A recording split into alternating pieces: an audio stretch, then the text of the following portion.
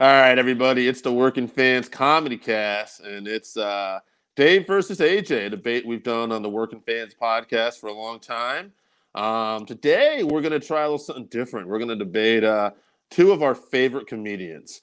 For me, it's Eddie Murphy, guy I grew up watching, loved his work, and appreciate it. And for AJ, guy, some of you might not be as familiar with. He's a bit of a throwback. My dad loved him. I don't want to sway your votes here, but he just got a lot of good points why you would like him, I believe.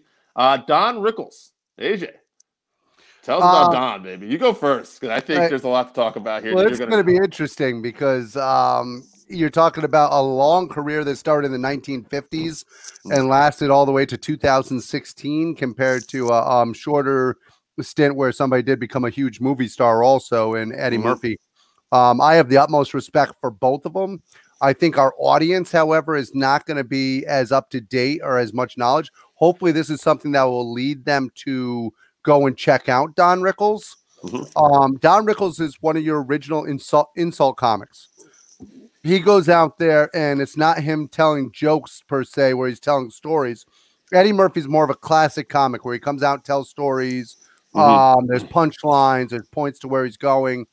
Don Rickles comes out and does what as comedians we call crowd work, where he's literally looking for who he sees. And now with some comedians, I'm sure he did this too, there will be plants in the audience where no different than a wrestling event. You want to plant people in the audience so that you can start, if that makes any sense. Yeah, absolutely. And that starts the rhythm going. And then you go from there to the rest of the audience, and it makes it easier to find a rhythm. Yeah, good on him for doing that. I mean, that makes a lot of sense, and it's super challenging to do that too, that aspect of comedy, because obviously it is, you don't know, it's the X factor. You don't know what you're going to run into with that crowd. So I respect that, and that's not to say that other people may not be able to do that, but he obviously, Rickles was from a different time period, and my dad always used to call him a great insult comic. My dad was a Don Rickles fan. I'm not saying that even in this case to make light. It's something I was always, I heard. I want to ask though, are there other insult comedians from that era? Well, there was much more common in that area because you had more club comedians. Okay. So you got to remember, he started in the 1950s when TV was just starting. So you didn't have the outlets that you have now. Now, that being said, he's got stuff in common with Eddie Murphy. He was on shows like the Dick Van Dyke Show. He had his own TV shows. He was in movies like Clint Eastwood movies and stuff like that. So he had similar things to Eddie Murphy in the sense that he had similar vehicles. But the difference is you didn't have, like when Eddie Murphy was starting, you had HBO with spotlight comedians. In order to be a spotlighted as a comedian back then, you had to go on Ed Sullivan, Milton Berle, stuff of that nature. Where he became famous, believe it or not, was Johnny Carson. Johnny Carson always took credit for discovering Don Rickles because he would always bring him on to his late night show and he would insult Johnny, insult the crowd, insult whoever was there. And then he became even bigger, insulting people on the Dean Martin celebrity roasts. He would come on and made for good television. Exactly. And he would insult all of your favorite people like Jimmy Stewart, people like Frank Sinatra, Dean himself, all the stars from that day. And then he also traveled with the Rat Pack, which I don't know if the audience is going to be too familiar with the Rat Pack, but Dino, Frank Sinatra, Sammy Davis Jr. And similar to Eddie Murphy, he would say things that were not politically correct. He would joke about the things that you wouldn't normally joke around with people. And I don't know. I'm glad you touched on that today. You took the words out of my mouth. Yeah. Like I was going to say, for people who think, Murphy was more of like, making fun of like races and stuff like that in his comedy. You haven't watched Don Rickles. Like Don made fun of your race, your religion. It was a different time period, and it was a white dude doing it too, folks. Well, now that being said, he was like a lot of the comics that were in that time period. He's Jewish, so he had a little bit of a different background growing up. Obviously, seeing the anti-Semitism stuff like that, and his way of dealing with stuff was by doing comedy to point out to people how absurd it was. So he would literally just call somebody, like he would be talking to a white guy in the middle, like, listen, you freaking wop Cracker. or something like that, cracker, whatever the popular time period slang was, and he would pick on anybody for that. But the thing is, he was fair. He picked on everyone. If you're going to be an insult comic, you cannot only pick on one race. That makes you a racist. Right. You have to literally pick on everyone. Right. And some of the greats have learned. Dave Chappelle does that too, I think, with his show and stuff too. And even actually Murphy does that in some of his acts too. You'll see him make the funny thing is, if you talk to a lot of the comics who are popular today, a lot of them have worked with Don Rickles because he passed away in 2017. And he performed right up until the end. He would be at Foxwoods regularly. And he worked with a lot of today's comedians, would open up for him, would learn from him. And a lot of them list him as one of the people that they learned to do crowd work from. Yeah. What a wealth of knowledge that must be too. I'll say this, because you're very well read on this. And I know you've read books about Don Rickles too. Oh yeah. I met Don Rickles at Foxwoods. Oh, you did? I only had a 2-second meeting with him. It was in an elevator. We're going from the High Roller Lounge down to the bottom floor, and I'm in the elevator, and I'm with a manager who I was working with. I was bartending at the time. I'm with the manager that I was working with that night, and he was a big guy, maybe about 6'3", bald head, pretty ugly dude. And I have to say that because if I don't say that, this story is not going to make sense. Okay. So Don Rickles, who's maybe about 5'6", 5'7", is there, and he's there with the security person who's walking with him. And he looks at me, looks at the other guy, looks back at me, and goes, "Ugh." Yeah, literally just gives me a look. He goes, "Ugh," like, what the hell's this guy? That's pretty funny. So even off stage, he's still making it lighter, more. Yeah. And this was 2008, so he had to be like 70-something years old already. All right. So funny little. That's interesting. Yeah. So I mean, this is not really much of a debate. I think we're just gonna have a little fun with this. Obviously, they're two from different time periods. I'll tell you about some of my fandom with Eddie Murphy. I talked about this in maybe a previous episode. Maybe it was off the record. I don't remember. But one of the things I loved about Murphy was the content that he was talking about as a child. I probably didn't get all of this. And yes, I was listening to Murphy as a child, folks. However, because he was so good with his timing, his facials, the impressions, he could still communicate, and you got it. It was funny, it was funnier when you watch it years later. And that was one of the great things. Even though politically correctness, it doesn't probably hold up. Humor-wise, it still holds up to me. I mean, the first one, the second bit I ever saw was Raw. Well, that was the first I saw, but that was actually his second act. So it was years before I saw Delirious, which is his first one. And to give you an idea, I mean, we'll put Murphy over it a little bit too. The only thing you need to know is he took a word like Goonie Google, something he just made up, and it becomes hilarious. He tells this whole story about, I want to say, his dad talking to one of his brothers who brought over his wife, and she was a big hairy bitch, and she would fall down and wreck his stairs, and he came to the conclusion when he was drunk that she was a Bigfoot because she would say Goonie Google, and he was like, "This is not possible. You brought a Bigfoot in my home." He's like, "Don't bring a Bigfoot in my home. She's not trained well. She can't walk a flight of stairs. She'll climb the fuck out of a tree, I bet," which you would never. Again, a lot of this stuff is just so outrageous, and the timing is so it's a different world then, folks. And I mean, but again, his facials, his impressions, they're so good. And I think a lot of this stuff still holds up today. Okay, so I'm going to tell you where I first saw him, because I did not first see his stand-up. That was not what I saw first. Oh, what I saw first was the Saturday Night Live. Yes. And the social commentaries that he did, and they were funny, don't get me wrong, but there was social commentary behind them. Like he did Mr. Robinson's Neighborhood. Yes. Which showed us the difference between, what is it, Mr. Roberts, or what's the Mr. Rogers one? Rogers, there you go. Sorry, I never watched that crap. So has the people's childhoods here. Fuck people's childhood.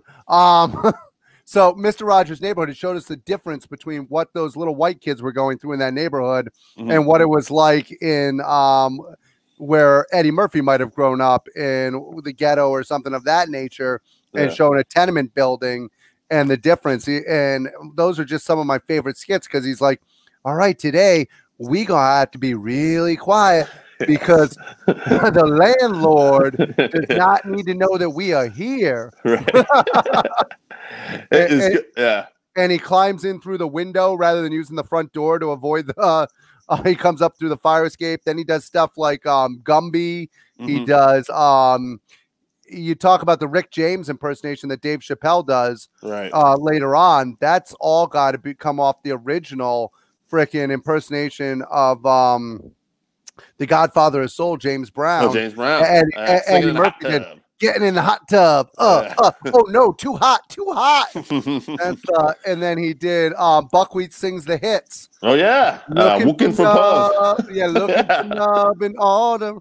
So he did social commentary to show us through humor how absurd some of the stereotypes were, the differences in living environments, and he continued to do it in his comedy when he did Delirious, when he did Raw, and I think that that's what made Eddie Murphy. And everybody in that time period, our parents always were like, "Oh, I don't like him. All he does is cuss." well, that wasn't all he did. Right. He was trying to show us the absurdity. No different than like Carol O'Connor in the Archie Bunker with freaking All in the Family.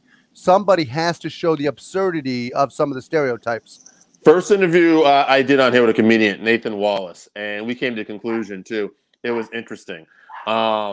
Yes, being a clean comedian can be difficult, but also being a dirty comedian prevents different challenges because everybody swears. So if you're going to swear in your act, you need to be particularly good. You need to have a particularly good act to stand out because everybody's already swearing. So that's not a hook. You know what I mean? You can go anywhere and see people swear. So to be really, truly, that, it's a different art, basically. Yes, being a clean comedian is very hard. What Bill Cosby did, and I'm not talking about Bill Cosby, the rapist. I don't know that guy. But the comedian, Bill Cosby, what he did was super challenging. But it's equally hard to do what Pryor, Carlin, and Murphy and some of those guys did too, because they had to be even better. They had to be on their game because a lot of people were trying to do this.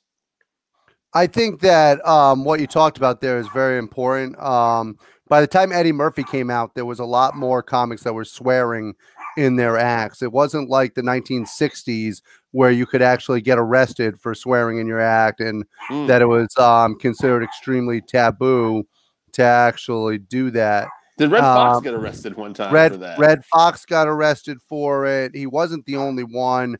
No. One of the people that was most famous originally for doing it was freaking, why am I going blank on his name?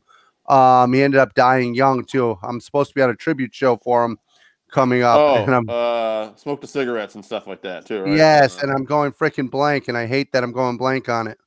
That's why don't you look that up real quick? Comedians that smoke cigarettes. But it doesn't matter. My point is that by the time Eddie Murphy actually came around, it was commonplace with Richard Pryor, George Carlin. Sure. George Carlin had already done the 7 words that you can't say. Right. Everybody knows it. And being a comic, when you swear, it's got to mean something. Right. If you just come out there and every other word is F this, F that, cuss, cuss, cuss, that's not funny. But when you punctuate your story with well-placed curses, it can actually accent what you're doing. And he makes fun of that in his bit in Raw, where he talked about that people from other countries would come in and not understand and only pick up the swear words. So they would go up to him and be like, Eddie Murphy, suck my dick. And, essentially he's making fun of himself and he's making fun of the act that some people didn't quite get, that there was like jokes in this. Like he couldn't just go out and be like, fuck you, suck my dick. And that was an act. Yeah. And that was the interpretation that some people had. And even Bill Cosby, he talked about what a hypocrite Bill Cosby was early in his comedy. Yes. And how Bill Cosby called him up and cussed him out because of him doing the, all the swearing they did and the swearings and stuff like that. And then Richard Pryor, of course, gave him the advice. Are you making money? Are you doing well? Then you tell Bill suck my dick. Exactly. And to me, that's one of the funny things about comedy is that there will always be people. Lenny Bruce is the name. Lenny Bruce. Sorry. There'll always be people who think that they're experts and need to go out there. And I want to be clear with people when we do this podcast. This is all about our opinions. This is how we feel about people. Yeah. We're having fun with this. By no means are we saying, oh, we're experts. This guy sucks. This guy sucks. It's all interpretation. Comedy is no different than art. It makes you feel how it feels. Dave and I can listen to the same comedian. It doesn't mean that we're both going to laugh our asses off. One of my favorite comedians is Stephen Wright. Not everybody gets Stephen Wright because he's so stoic and straight, and not everybody gets the comedy.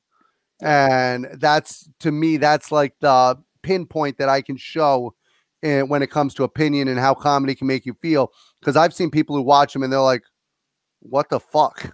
He's great, actually. I like Stephen Wright. I went with you to see Stephen Wright, actually. To me, he's like doing joke grenades. He's pulling the pin, and then eventually it hits you, and you're like, oh, shit, that's what he meant. Yeah, and, you know, you talked about SNL before. Pryor was on SNL before Murphy. He did a lot of stuff on there, too. And Carlin, Pryor. Yeah. And the time period. So you're following, like, all these legendary comedians, too. So it was you know, you had to be great to be on SNL at that time. Not to say you don't now. But. Well, yeah, but especially in that time period. In that time period, yeah. It is so different now compared to then. And I hate to sound like an old timer who's like, in my day, it was this much better. But that's not even our day. No, that's before our day. And George Carlin would do the hippy dippy weatherman, where he would come out and basically make fun of meteorologists, talking about how, oh, it's going to be hot today, cold tomorrow. Oh, December's coming up. I think there might be a cold front coming in. Yeah, a lot of good stuff there. Well, folks, you hear the dogs in the background. I think that's our cue. So we're not going to pick a winner on this. This isn't what this is about. We're just talking about some of our favorite comedians. And, hey, get out there, listen to some Don Rickles, listen to some Eddie Murphy. They're both completely different style comedians. Is why we didn't even take a vote for this. Completely different time periods, but they both were really good at their craft. Anything you want to add? Yeah, at the end of the day, guys, the most important thing right now, especially with everything going on in the world, is to be able to share and enjoy a little laughter together. And that's why we do what we do, is to just kind of bring comedy to the masses. So please get out there, go check out Don Rickles, check out Eddie Murphy, check out all these comedians that maybe you haven't heard before, and support your local comedy too. When it's safe to go to the clubs, get out there and check out some of your local guys. Absolutely. All right, Working Fans Podcast, Comedy Cast. We're out.